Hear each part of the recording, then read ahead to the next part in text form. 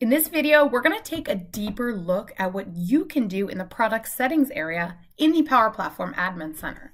So we're here in the settings area now, and you can see product has behavior, features, languages, and privacy and security. So what do all of these do? Well, let's take a quick look at each of them and give you an idea. When you go to behavior, you're going to see all of this information.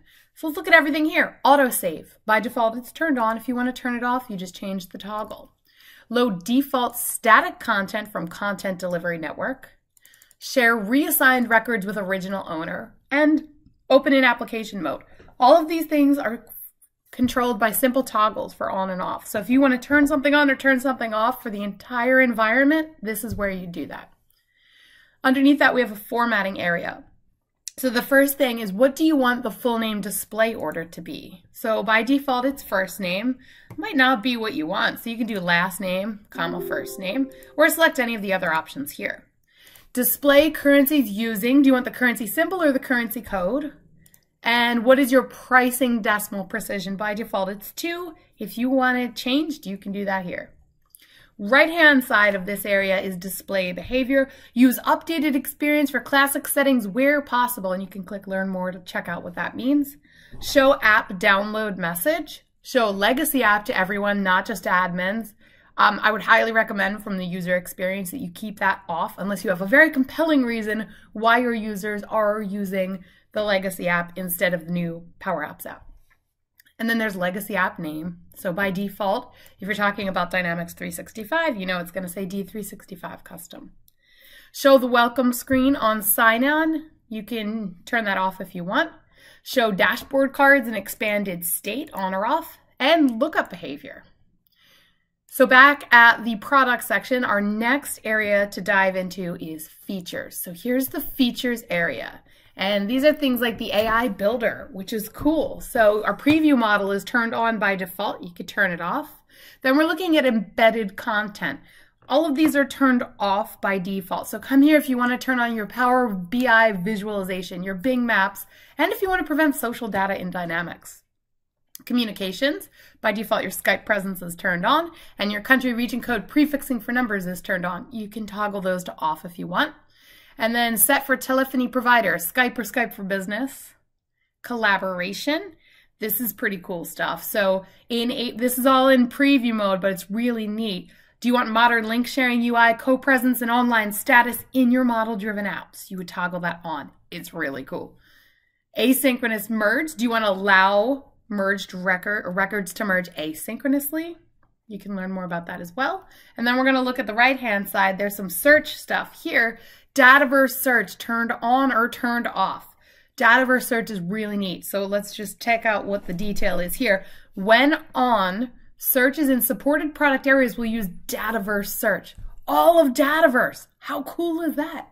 Model-driven apps will also receive those improvements. So to look at everything in Dataverse, not just the app that you're in.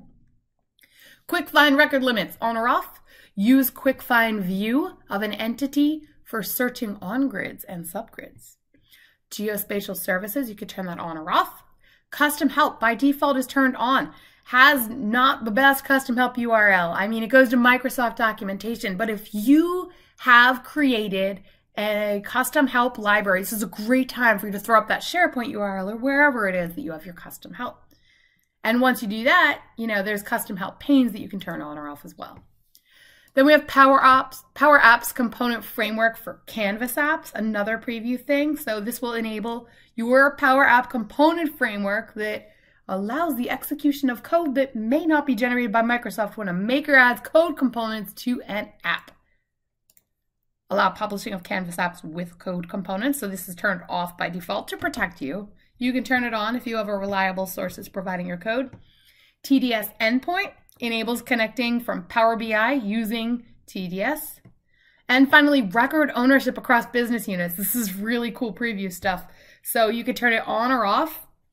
Try it in your sandbox first if you're interested in this. This will let an owner own records across business units, obviously, as it says.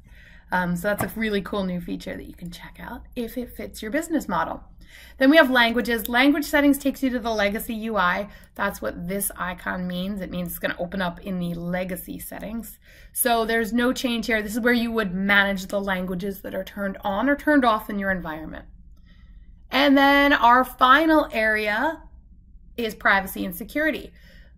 If you want to show a privacy statement link for your org, you can put a custom link here. Default action to take when an error occurs. If an error message pops up, do you want to ask the user for permission to send the error report to Microsoft? Do you want to automatically send all error reports to Microsoft without needing the user to press that button? Or do you never want to send that report to Microsoft? It's entirely up to you. Blocked attachments. You can see it comes with a lot of out-of-the-box file extensions that are blocked. If you need to add or remove anything to this, this is where you would do it. Set a custom session timeout. So how long after a user has been logged in should I time you out and make you re-log in again? So you can do that here. And then set inactivity timeout.